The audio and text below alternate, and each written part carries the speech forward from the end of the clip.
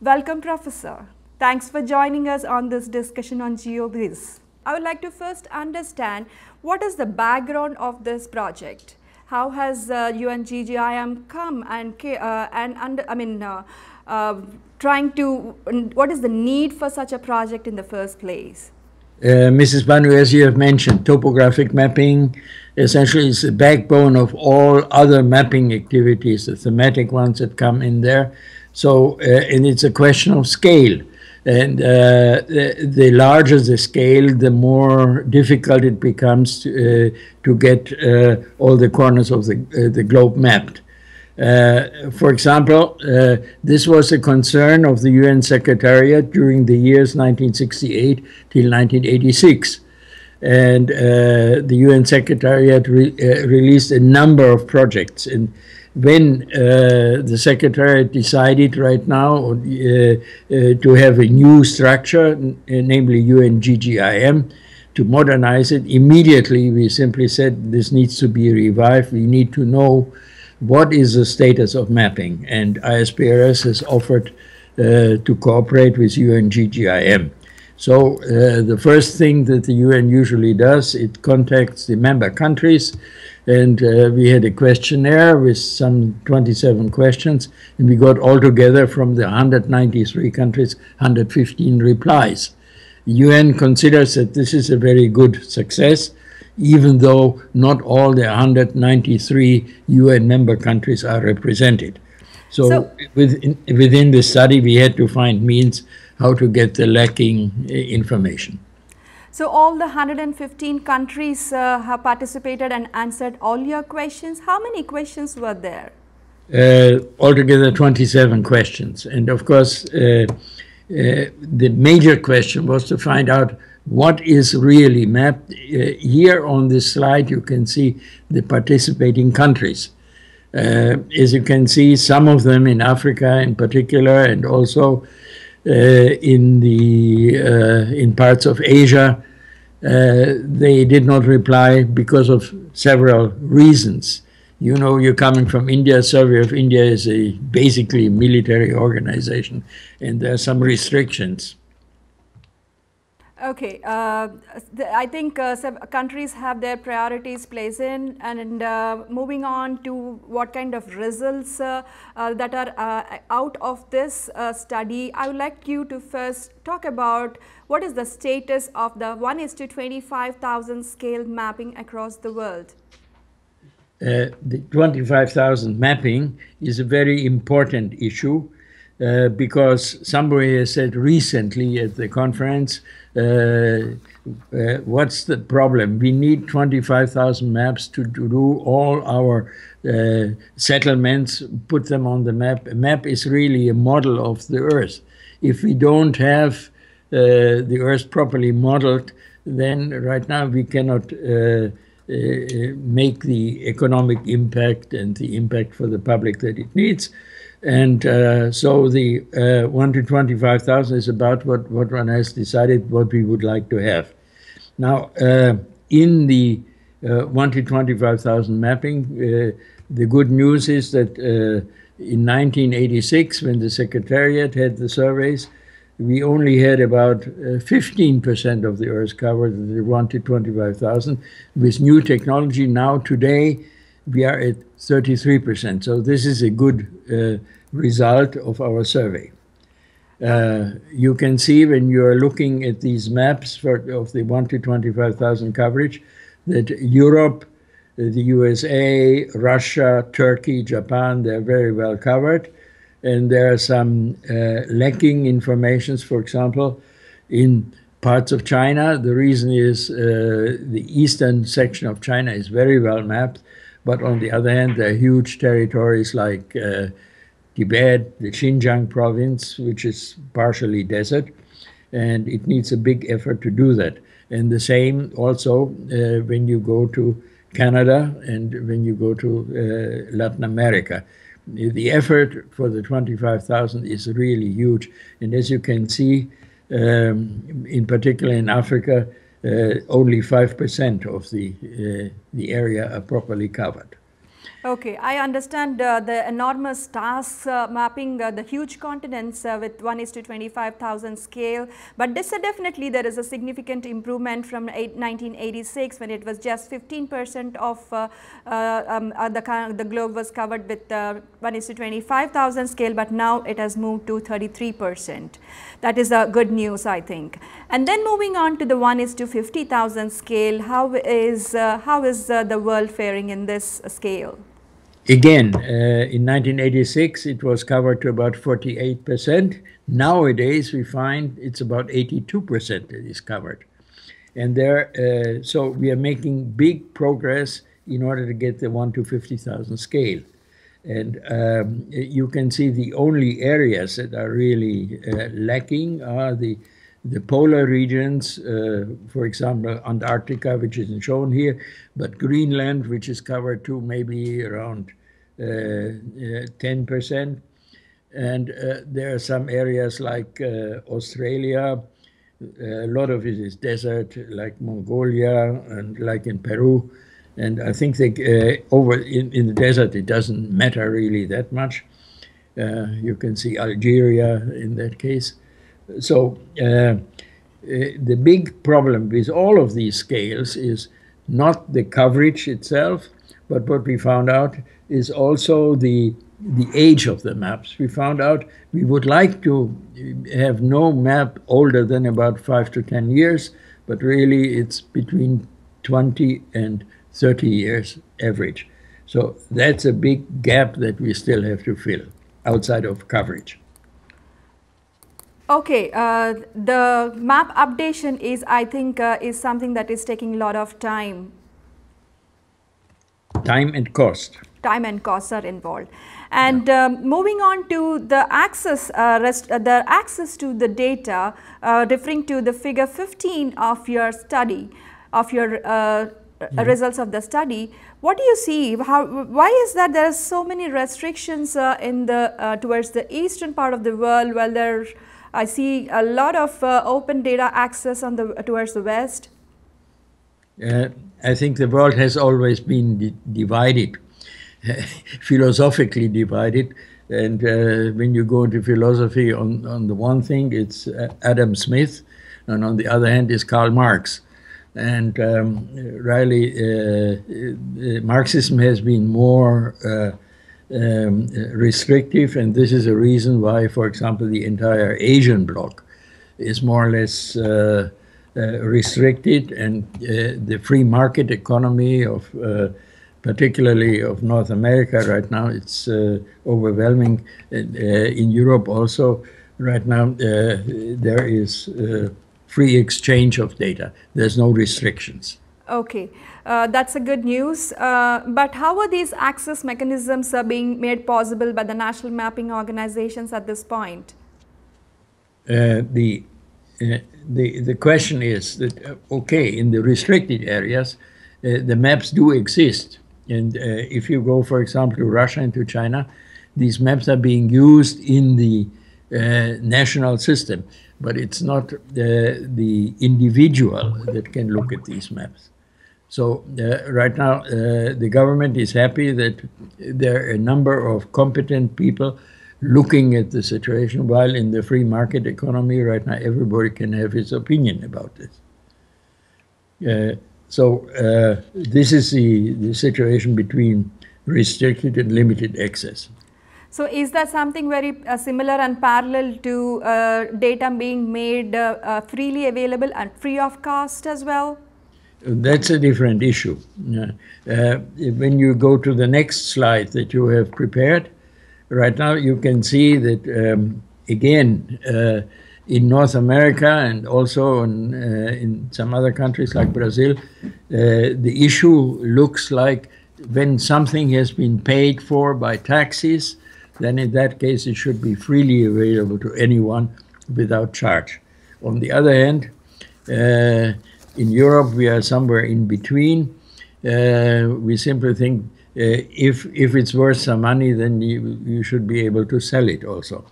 Now, there is a big movement right now from the American government, and I think it's also in some of the European governments where it simply said our entire globe would be better if we had a free market of map data, then everybody could participate. And unfortunately, political developments are not yet that far. Maybe they will get there, particularly also with efforts just as geospatial media. Okay, while I understand this ever continuing debate of whether the data should be available free or to be made at a cost, because there is a cost incurred to creating the data, but at the same time today there is a situation that with the technology developments that it is very easy to create data, and there are so many avenues for data as well. So are national mapping organizations still justified in their stance of selling the data? Yes, it's very interesting that, for example, when you, particularly when you go to cadastral data, what is a fair price? To me, the interesting thing was that in Austria, for example, they lowered the price by 90%. And they found out that with 10% of the income, they could get more customers and than they did before, because the cost was prohibitive. So it's very important that even if you sell the data, you should really aim at a situation that you get the biggest possibility for circulation of the data. That's of the best benefit. Okay. Okay, now moving on to my next topic of discussion is about what are the technological advancements, or how is this data being revised, updated and created. Are they using, how national mapping organizations are still using the survey techniques, the traditional survey techniques, or are they moving to use the latest technologies like whether it is in aerial photography or satellite imagery? How do you see the technology advancements being adopted by national mapping? There's one technical issue first. That's not shown on your slide here, but the question is right now, some countries simply say, will we do complete revision if they do the complete map? Or will we do just feature-based revision? Feature-based, it simply means we are more interested in the topic of where the roads are changing and things like that. So some countries have simply said, like, complete revision is done in the US, in the United Kingdom, in Saudi Arabia, feature bases in Canada, in Australia, and also in Russia. And then the question is, what is the technology that is being used? Okay. When you see the green countries over there, the green countries are the traditional countries of Europe, and they are, of course, they use large-scale data, and they simply think in the green areas they can maintain these data best when they do ground surveys. And in the rest of the world, it's a previous slide that you have. In the previous slide, then you will see that the map data that you have right now, it's being anyway the revised by map updating. Okay, fine. Did I answer your question? No, I would want to understand from you how countries are moving to use multiple technologies and latest technologies in map updation. Yeah, well, you see, because the density of map content in Europe is so high, some governments think that they can only do that by ground survey. They will use, of course, aerial photographs for overview and for checking. The aerial photos are a good substitute for the latest information that you have. For example, even if the map is not updated every 10 years, at least the aerial photo gives you, or the orthophoto gives you an update information right now, perhaps every year or every second year. So you are merging technologies. When you go to the larger continents, like in North America, like in Russia, for example, you need satellite imagery as well. Otherwise, you cannot cover the entire territory in a quick amount of time. Okay. So, yeah, there are several, depending upon the topography, countries you see are actually using a variety of technologies, Yes, in fact, doing a combination of technologies. Combination is a standard. Okay, okay, good. Combination is the standard.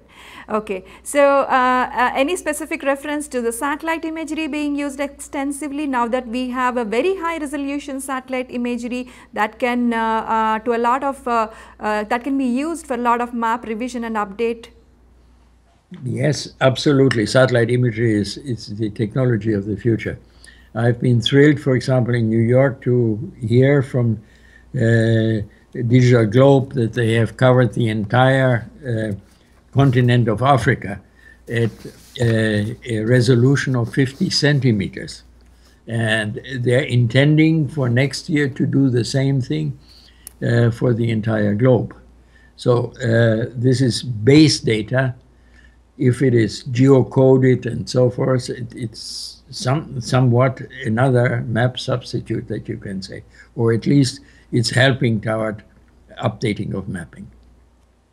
Okay, now we have a variety of sources of data and one of them definitely is the crowdsourced data or the volunteered geographic information. Are national mapping organizations really seeing this as a useful information that they can input into their mapping activities? Yes, it's very interesting that crowdsourcing is of course discussed everywhere. But on the other hand, a number of governments simply, they don't have the courage to do that. Because what is the issue? The issue that the government is issuing maps or topographic data that everybody can rely on, it's essentially the authoritative data. And it does not necessarily mean that it all has to be done by the government. There are examples in Saudi Arabia, for example, all of the mapping that's done in the Arab countries is done by outsourcing. But on the other hand, the government has the task, and it does it properly right now to find out, is that correct? The quality control is the issue of the government. And maybe that's the issue that one should do. So crowdsourcing, if you incorporate it into the thing, which is possible in a free market economy, not all over Europe either, but in some countries, then right now the government must find a means how to verify what the crowd has brought in. So it's a collaboration of the government and the crowd. As I see from the results of your survey, overwhelming number of countries are still not using crowdsourcing information as part of their authoritative data creation. But do you think is this a reason because they are yet not able to create evolved standards in integrating this kind of data into the authoritative data, or there has been a general disbelief in this data? Correct. I mean, it's a question of organization. If the government finds the capability in order to use crowdsourcing data in entering the quality control, if they will, or is it not good enough right now? Can we do it alone? It's a question of a management problem that you have in each country, and that is not a unique answer, but it has to be answered in various countries in a different way. Okay. Another important technological advancement which is quite getting, it is catching up very well, is the use of 3D. How are national mapping organizations, how favorable or how pro are they to move to 3D, because that seems to be the need of the society? I think that's a very interesting map. As you can see, as far as the 3D uses are concerned, the governments that answered, are they using 3D, are those that are courageous. They are the green ones. So the whole of Europe wants to use 3D, and Brazil wants to use it, Russia wants to use it, but hesitant is North America, and hesitant is Scandinavia. Why? Because they simply think maybe that's a field of the private sector and not of the government. So there is a competition in between. Now, on the other hand, the advances that have been made, for example, in Germany, they have been like that. Also, at the conference in New York, we had the demonstration of a project that was done by the Ordnance Survey of Britain together with Bahrain. They have had 3D standards, all according to OGC, developed for the entire country of Bahrain. But the question was then thereafter, is that going to be maintained? And there is no answer for that, because the maintenance of 3D data is very, very complicated. If we cannot do it in 2D, then in that case 3D will be much more difficult. The standards are all there. For example, the academic community looks very interestingly at CityGML. These are standards. Even in Germany, the whole city of Berlin has done a huge model of object-oriented modeling for the city. You may have seen it while you were at the GEO, but nevertheless, there is no one that accepts the responsibility of updating these data. So this is a problem. Maybe the technology has to wait a little while until we have efficient means of updating. Okay, so the national mapping organizations are looking at the private sector to come and actively participate in creating the 3D models. I think so. For individual construction sites, like in Singapore, that can very easily be done, the smaller countries. And then maybe you have to just, maybe not update, but find some other means, maybe do it new again. And so there are open issues. Yep. I think there are open issues, but that really triggers me to ask you my next question as to in terms of their private participation in mapping activity. There are several mapping organizations in the private sector which are actively contributing to mapping data. For example, the Googles, the TomToms, the Esri and also the Here and the Bing Maps. How are national mapping organizations really responding to the proliferation of data from the private sector? Well, I think, again, the question is one of hesitance, because the private organizations are sometimes not as open as you would like them to be.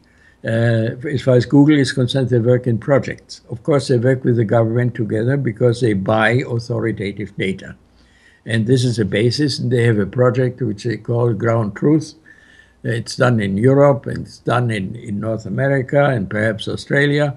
And they're using these, and they're trying to beat the deficiency of Google, which is in the accuracy, and they get the accuracy from the authoritative maps.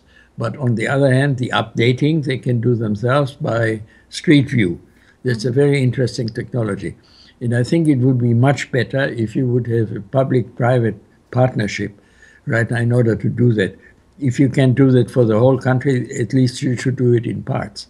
And I think that will be the future. And that will solve the area of updating, because the Google update is absolutely fantastic with the Street View. You know that Street View in some countries it's not even allowed, but nevertheless Google does it for their own purposes in order to update their mapping system. What's sometimes lacking is on the part of Google the quality control. Depending upon what sort of data you get. Aerial photography is very often better than satellite data. You must remember that satellite data is often flown in an oblique sense. So when you are having oblique images, then simply you may get errors that are in the order of 100 meters. And of course, for authoritative mapping, that is not, this is not acceptable. So there should be a way how to do it together. I think private industry should really work together with governments, with reasonable governments. It's not a competition. We can all only benefit by a cooperation. Okay, so I do agree with you that the public and private organizations would be a good bet to work together for the betterment of the society. But at the same time, do you see that the private organizations are slowly and steadily replacing or rather reducing the significance of the National Mapping Organization? Is that a changing paradigm for the future? Well, the question, there is no really a replacement for authoritative mapping. That's a fact. But authoritative mapping is costly and it is slow. And the private industry does it fast, but not as accurate. And I think what they should do is should strive for more accuracy, and the government should strive for more speed. Okay. Thank you so much, Professor Gottfried Konecny. This definitely is a gigantic task for you, and I'm sure 3 years you have completed this. Would you like to add your concluding remarks on this report and how one can access this report? As far as the report itself is concerned, it will be placed on the knowledge base of the UN-GGIM. And everybody can look at it right now, including the total database and the interactive maps that are there, perhaps even can be improved. We have said in New York at the last one that in order to make it sustainable, it should be a task again of the UN-GGIM Secretariat, perhaps with international cooperation to simply streamline the organization. We would like to have an update of the mapping system every year, and so that it does not depend upon persons or institutions. What kind of learnings do you think countries can take from this kind of a report? Well, I think the learning, when you just look at the maps right now, it's not only a technical study, but you can see that there are differences of opinion between the different countries, and it's revealing. It all falls into context. I enjoyed it very much because it reflects society. Yes, you're absolutely right. It reflects the society and creates a good context for the entire geospatial industry to plan their action moving forward. Thank you so much, Professor Gottfried Konecny, for joining us from Germany. Thank you so much.